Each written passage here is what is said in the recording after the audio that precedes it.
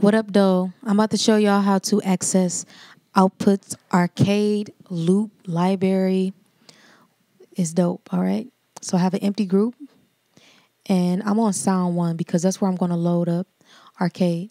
So you want to make sure you're on sound, okay? So right here it says sound. Going to go to the channel strip, and you're going to click add. And we're going to just search for output. And then you go to arcade VST. You got to make sure it's the VST option. You're going to go to this arrow, click it, and it's going to load up arcade. Okay, it loads up pretty fast. So this is their homepage of the different categories of sound that they have. I tested them out. I really like them, but I really love the vocals. So we're going to play with that today. But the guitars are something else too. All right, so you can preview the sounds by clicking the audio option. Right. And when you click the hearts, that means favorite them. And when you favorite them, you can always go back to them to use them later. If you don't want to use them right now, check out some loops. Their one shot's pretty cool. I love this. I'm going to favorite it. All right, we're going to go back to kits, okay? We're going to load one up.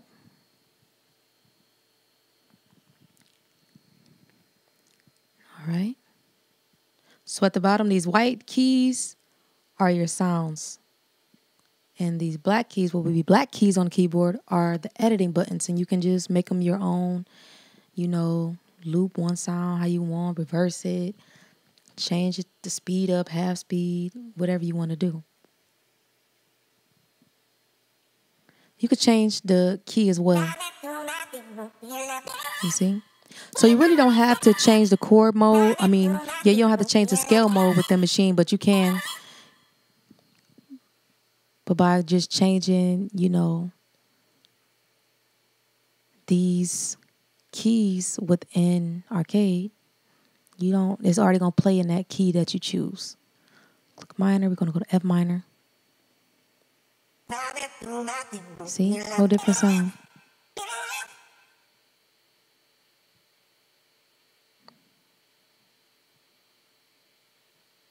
You can save it by going here, save as, and I'm just going to say all it feels Meek. Edit. Save it. You can always go back to it. All right. In these macros, you can change the sounds.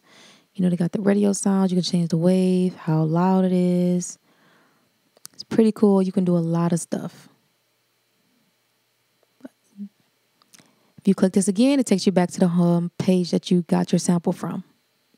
Click it again, takes you to your stuff. So you see, pretty simple.